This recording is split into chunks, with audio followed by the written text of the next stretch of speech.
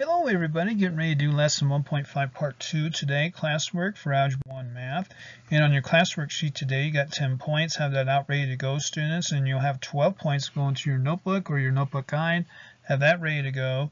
Use a problem solving plan. Part 2, students put your name, date, period here on your phone, your tablet, your paper, your Droid, your iPad, your PC, your Chromebook. And let's go into one of today's classwork lesson, which is a notebook entry here. Solve a problem and look back. Solve the problem in example 1 by carrying out the plan, then check your answer. So remember in example 1, solve the problem, write a verbal model, then write an equation. Let S be the number of short blocks you run.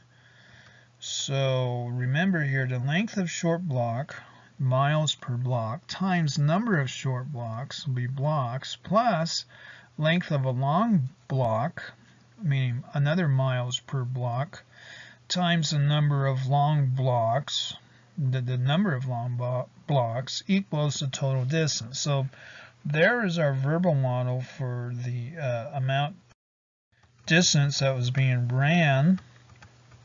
And what we have, length of a long block is 0.1 miles times the number of short blocks will be S plus length of a long block, which would be 0.15 miles, times the number of long blocks, which was 4, equals a total distance of 2 miles. So the equation up here is 0.1S plus 0.6 equals 2. 0.1S, and then 4 times 0.15 is 0.6 equals 2. One way to solve the equation is to use the strategy guess, check, and revise. So we could do that. Guess an even number that is easily multiplied by 0.1. Let's say try 20. So if we check whether 20 is a solution,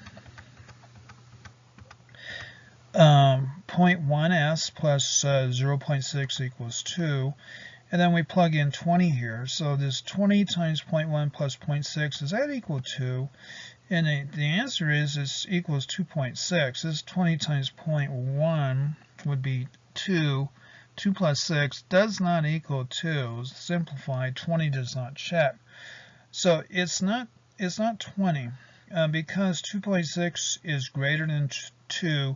Try an even number less than 20. Try 14. So check whether 14 is a solution. So we're going to go on a fishing trip here. 14. So 0.1S plus 0.6 equals 2. We plug in 14. 0.1 times 14 plus 0.6. Is that equal to? And well, it does. 2 equals 2 here. 0.1 times 14 is 1.4. Plus 0.6 equals 2, so it does work out. So to run 2 miles, you should run 14 short blocks along with the 4 long blocks when you run. So after adding, look back, check your answer by making a table. You run at 0.6 miles on long blocks. That's a fixed number there. We want to know how many short blocks you need to run to make it a 2-mile run. So each 2 short blocks add 0.2 miles.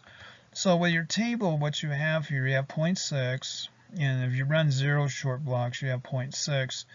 And then with 2 short blocks, it'll be 0.8 because the short block is 0.1. So when you add 8 short blocks, you have 1.4 here.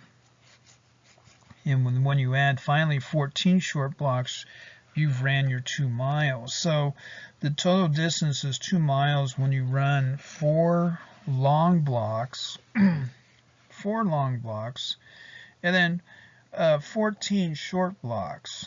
So the answer, will be 4 longs and then 14 shorts. The answer in step 3 is correct when you do that. And let's get into our guided now. In exercise 3 through 5, identify what you need, and this is 3 through 5 here, I do believe. Identify any missing or irrelevant information. You do not need to solve the problem. So distance running. One day Paul ran at a rate of 0.15 miles per minute for 40 minutes. The next day Paul and Jan ran together at a rate of 0.16 miles per minute for 50 minutes. How far did Paul run all together? So he has 2 days here running. Down here, which temperature was higher? So you got to figure that one out. Let's go up here and do our guided now with Paul running mileage. How far did Paul run all together? So we do know something here.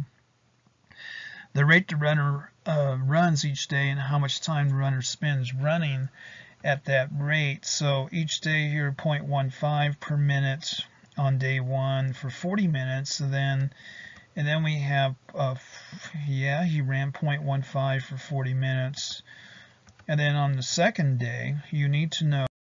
And so the solution will be the distance run the first day at 0.15 miles per minute for 40 minutes, and the distance run the next day at 0.16 miles per minute for 50 minutes. What does that equal?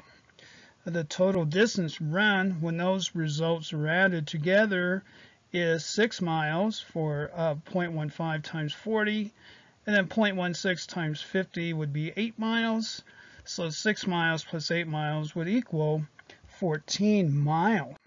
And then for the independent is your lucky day, students, in your notebook or actually on your class worksheet.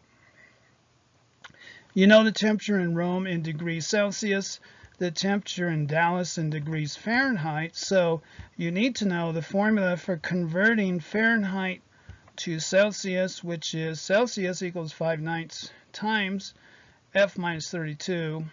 And then what is 83 degrees Fahrenheit equivalent to in degrees Celsius? Which temperature was higher? So here's the formula here that you need to do in your independent practice. And that's your lesson for today. Animated PowerPoint math video at ALO.com for questions or course materials. Thank you very much.